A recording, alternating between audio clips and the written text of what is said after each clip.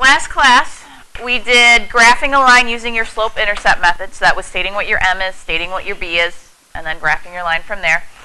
Today we're going to learn how to graph a line using a table of values. And there are two ways to get your table of values that I'm going to go through. But first off, you need a minimum of 3 points to make your line accurate. So you need to make sure you have at least 3 points. If you have more than 3 points, that's just going to make your line more accurate, which, yay, more accuracy is better, but you need at least 3. When graphing your line, you still need to put it in slope-intercept form first. So we still need to have it in y equals mx plus b form. So if you're going to do it by hand, what you have to do is, first step, you have to plug given values into the equation. So you pick values for x. I always like to use -1, 0, and 1. You plug those in and get your y values. When you have your graphing calculator, it's a little easier. We go to our y equals button, and we type it in that way. So that's what we're going to actually do. We're going to practice a couple of these using our graphing calculator. So our first one, we first have to get this into y equals mx plus b form. So in order to do that, I need to add my x over to the other side of the equal sign so that my y is on its own. So I get y equals x plus 4.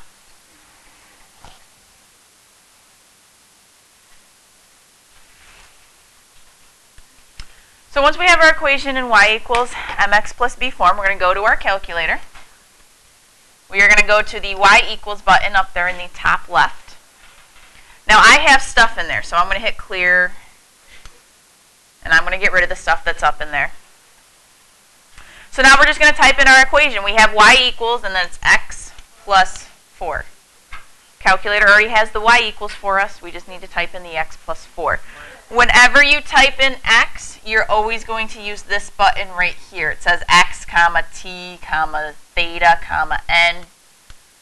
That's the button we use for x. Don't ever use the green x because a lot of times it has a number stored into it. It doesn't always work. This is the button we need to use.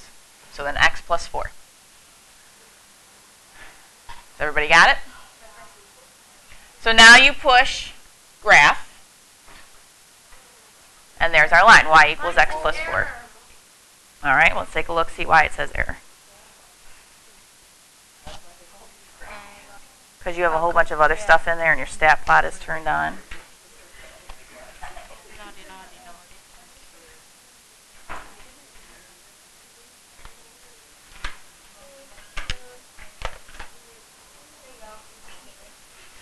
So now, you see how above the graph button it says the word table in blue?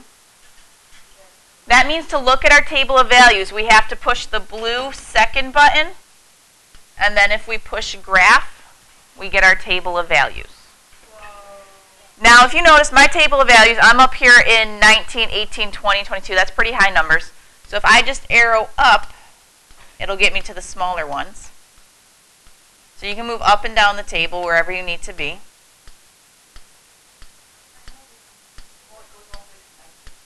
Yeah, it does. So this graph will keep going, but looking at my y column here, I have 2, 3, 4, 5, 6. If I needed to graph those on my own, I could.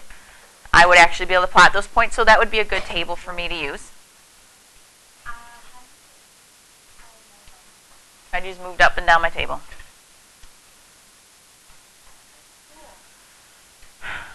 So sometimes they want you to sketch the picture. So if we sketched a picture, that would be our line, y equals x plus 4. Just a quick little sketch of it.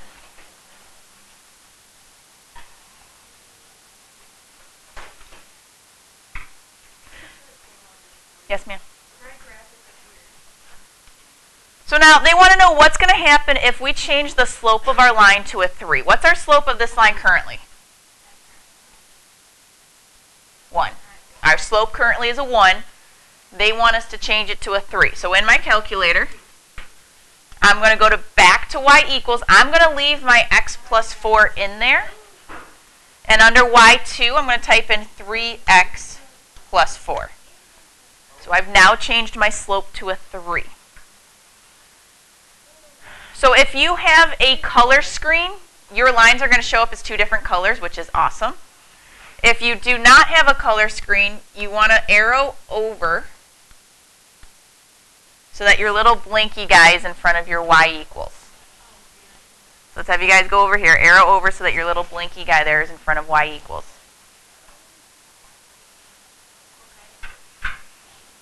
Are we there? No.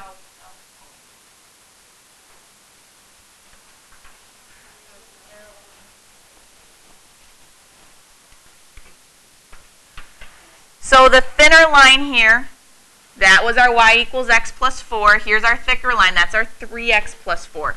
What happened to our line? They cross each other, but what happened to it?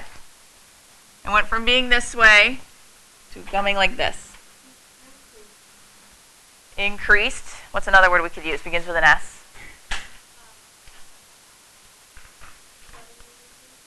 The line became steeper.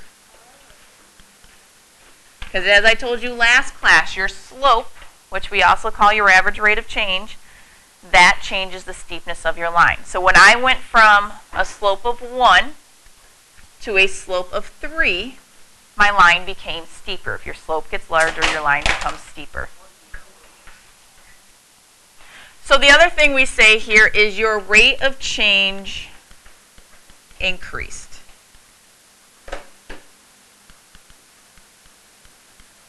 Because your line became steeper, that means your rate of change increased, which we already knew because our slope went from a 1 to a 3. All right, so now we're going to change to a slope of 1/4. So going back to our calculator, go back to our y equals. I'm leaving our original x plus 4. So down here, we're going to change our y2 equation. We need to make it 1/4 x plus 4. Now there's a way that I want you to do your fractions that's going to help us with something later on in the school year. You need to push alpha y equals, and this little chart pops up. And that first one is our fraction. Alpha y equals. You don't have the alpha key on the Casio. I don't know where it is on that. Yeah, but I don't know where the fraction is on that calculator.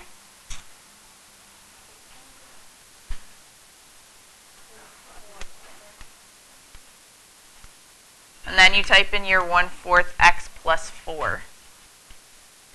So now if we take a look at our graph, we have our x plus 4 here, and then here's our 1/4 x plus 4. So our line went from here to here. So what happened to it? Decreased. It became less steep. So we will say the line became less steep.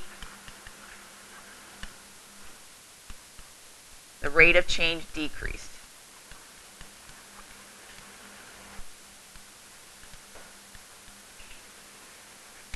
Again, we know it decreased already because the slope went from a 1 to a 1/4, so it became smaller.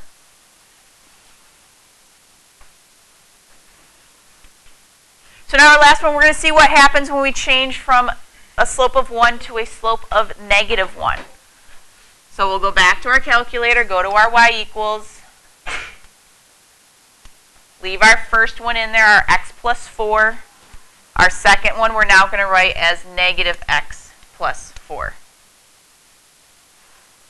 So x plus 4 in our y1, -x plus 4 in our y2. And then we'll look at our graph. So what happened to this time? It did not decrease. It flipped. Our line was going this way, and then it reflected over your y-axis, and it's now going the other way, because that's the way it's supposed to look. So what happens if we change the slope to a -1? The line reflects over the y-axis. Now, as far as the rate of change goes, the rate of change stays the same.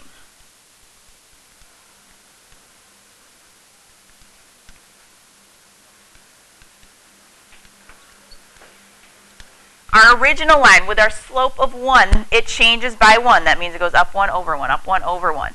With our slope of negative, it goes down 1 over 1, down 1 over 1. So the negative just tells us the direction. It's still changing by the same amount. It's still changing by 1 over 1. So even though it's negative, your rate of change itself is the same. It changes by the same amount. It's just going in a different direction. So when we talk about rate of change, positive, negative, doesn't matter. You're just comparing the numbers. Does that make sense to you guys? All right, let's try another one. Number 2, let's get this one into y equals form first. So what do I have to move first in problem number 2 here? The 3x. So I'm going to subtract 3x.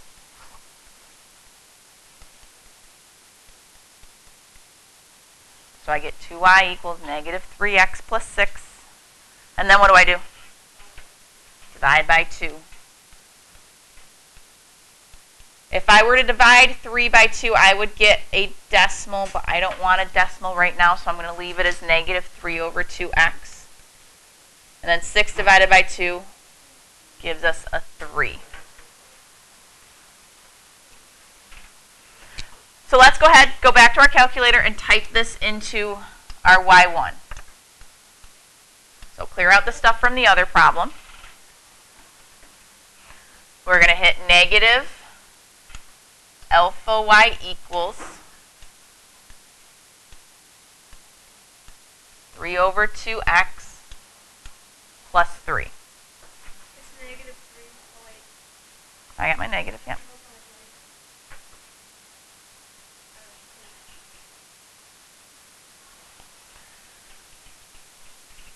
So then if we look back at our paper, they want us to change the y-intercept to 8. So in our y2, we're going to still have our negative 3 halves x. They want us to change the y-intercept to an 8, though. So I would put it as plus 8 as opposed to plus 3. Does anybody think they can predict what's going to happen?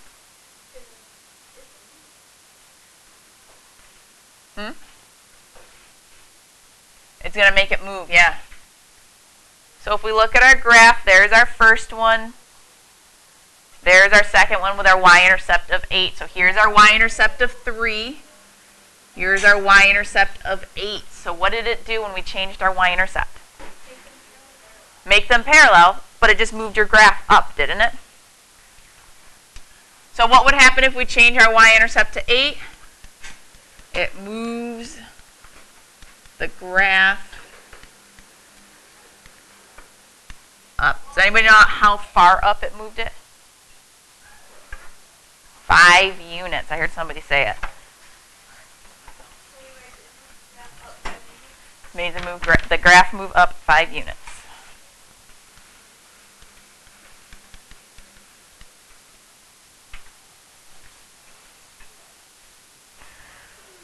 So then they want to know what would happen if we change the y-intercept to negative 1/2. So let's go put that in there. Nope. We're going to go back to our y2. I'm going to take out my plus 8 and make it minus 1/2. So negative 3 halves x minus 1/2.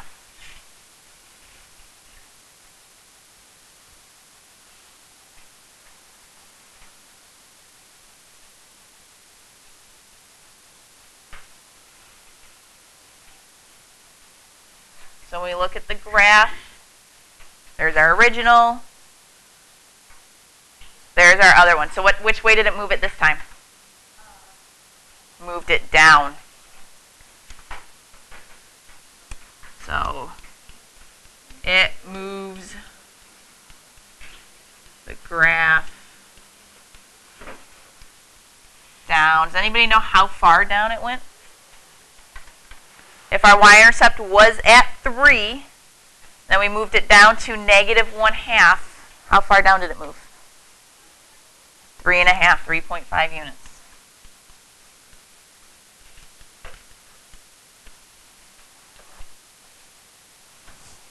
So our slope, that changes the steepness or the direction. Y-intercept, that moves it up and down the graph.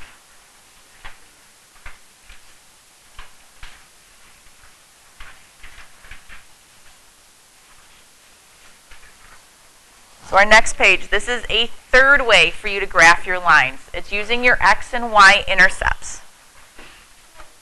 We're going to get into some applications in a couple of days as to when your x and y intercepts are the best way to graph your lines. But for now, we're just going to practice the skill of how to find them and then how to graph using them. So to find your x-intercept, you plug in a 0 for y, and then you solve for your x. When you are finding your x and y-intercept, you do not need to rearrange the equation to be in y equals form. You can leave it as is. So again, for our x-intercept, we're going to plug a 0 in for y. So from my original equation, I get 3x plus 4 times 0 equals 12.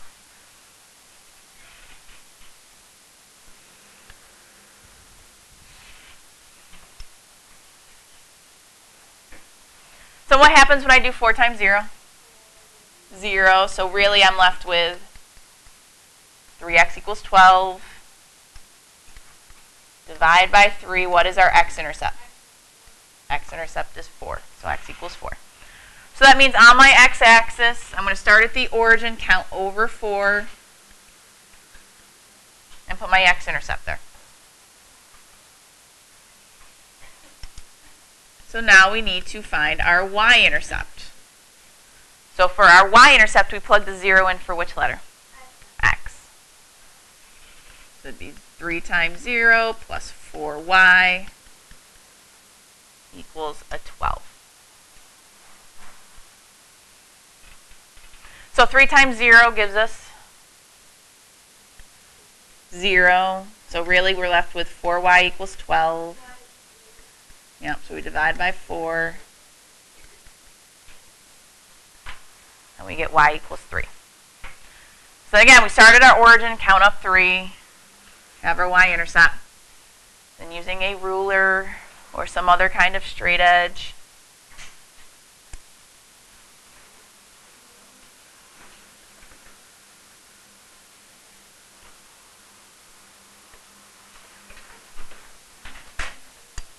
you connect your two intercepts.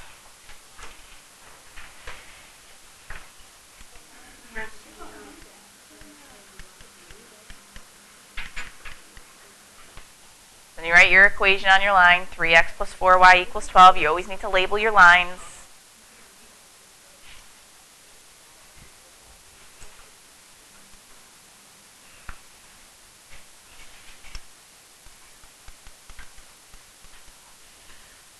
So let's have you try the second one. Find your x-intercept, find your y-intercept, and then graph your line using those 2 points.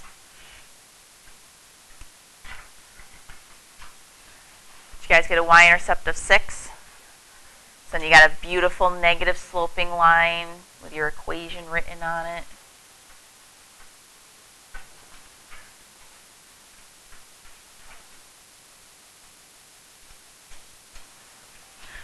So our last thing for today are special case lines, our vertical lines and our horizontal lines. So these are 2 lines that are slightly different from the typical start line that we've been doing, or slant line. These lines are horizontal, which is parallel to your x-axis, and vertical, which is parallel to your y. So let's write that on here. This is parallel to x-axis. This one is parallel to y-axis.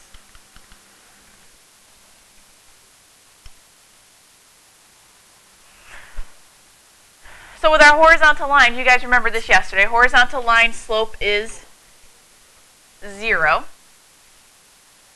And with our horizontal lines, those are always y equals a number. So y equals 3 is a horizontal line. Y equals -10 is a horizontal line. there is no x in your horizontal lines. It's just purely a y. For your vertical lines, your slope is undefined. And it's going to be x equals a number. There's absolutely no y anywhere in your vertical line equation. It's just purely x equals a number. So x equals 5, x equals negative 20.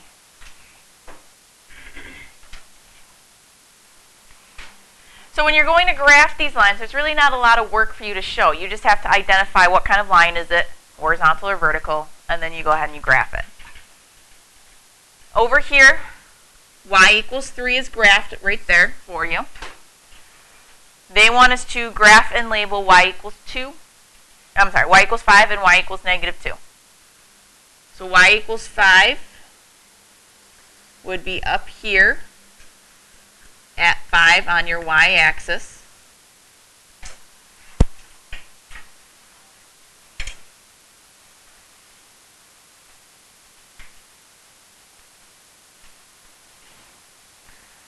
Y equals 5 because it goes through 5 on your y-axis. That's how you know where it is. Y equals negative 2 would be where?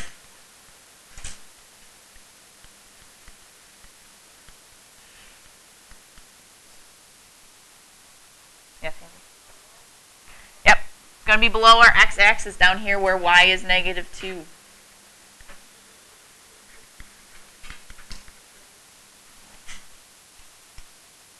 You got to make sure you label them still. Graphs extend the whole width of the graph.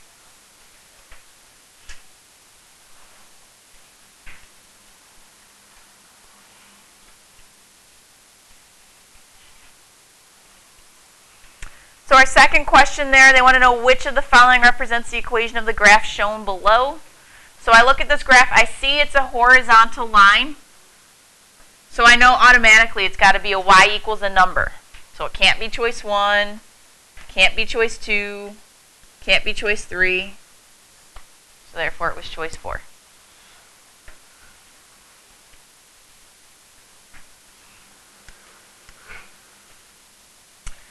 Then our last ones here, they graph for us x equals 4. Vertical line goes through the x-axis where x is 4. They want us to graph and label x equals 2 and x equals negative 3. So when you go to graph these, you want to label them as being vertical, since you can't use a table of values, or you can't use an M and B. I mean, well, you could do a table of values, but it's not always easy.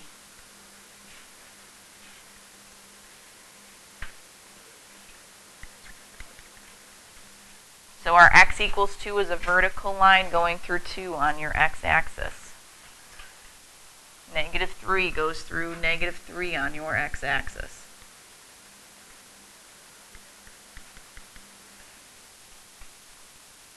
So going through these right now, you guys are probably like, oh, this is not so bad. But later on, like in a couple of days, when I throw a vertical horizontal review problem on your homework, you're going to be like, I have no idea what I'm doing. They're just got to remember, those are your special case lines.